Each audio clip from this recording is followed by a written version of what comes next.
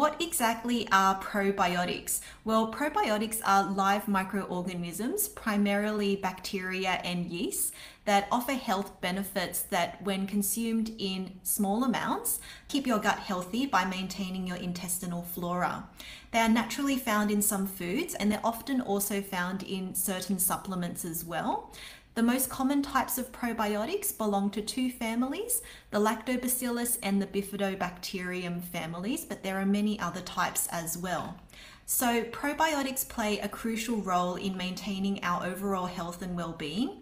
They help to balance the friendly bacteria in your digestive system, which can help to improve your digestion and enhance the absorption of nutrients.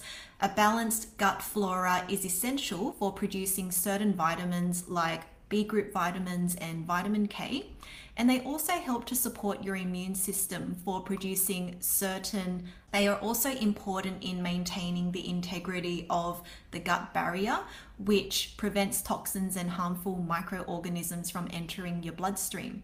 Now, in addition to your gut health, probiotics have been linked to improvements in conditions such as IBS, irritable bowel syndrome, IBD, inflammatory bowel disease, eczema, and even some allergic conditions as well. And there's emerging evidence that they can play a role in mental health as well by influencing the gut-brain axis, which is the communication network that links your gut and your brain together. Sometimes I get a lot of patients who say, I have these butterflies in my stomach, or I have this gut feeling that something is right or something is wrong, and that's your gut-brain axis. So what has all of this got to do with weight management? Well, as a GP with a special interest in weight loss, I frequently encounter patients who have been struggling with their weight, and they've also, for a very, very long time, struggled with their gut health as well. And I think that this stems because they have been restricting themselves for a very, very long time, which narrows the spectrum of their gut flora. So when we have been limiting our diet to only a very few certain types of foods, then we greatly reduce the diversity of the bacteria inside our gut, and this can negatively impact our digestion and our overall health. And in addition, what else can affect the types on the variety of gut flora that we have? Well, when we have periods of illness, when we're using courses of antibiotics, then these can disrupt the natural balance of the gut bacteria. Antibiotics are sometimes necessary to combat infections, but they do often also kill off the beneficial bacteria.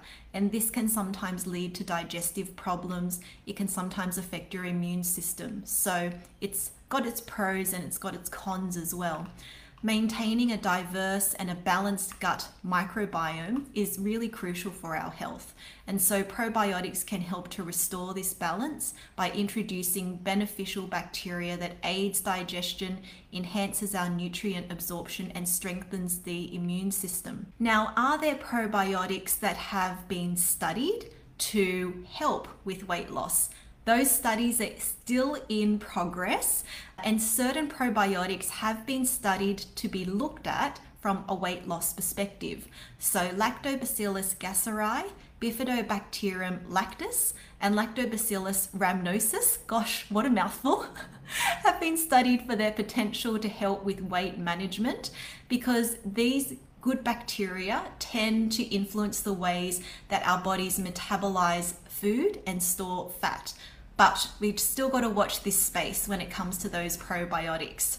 So for anyone who has undergone periods of very restrictive eating, for anyone who has had, multiple courses of antibiotics, having a think about incorporating sources of probiotics, like a variety of probiotic-rich foods or even supplemental probiotics, can help to rebuild a healthy gut flora. And this is essential for effective digestion and nutrient absorption. And a healthy gut can also help to reduce inflammation, which is often associated with obesity and metabolic disorders.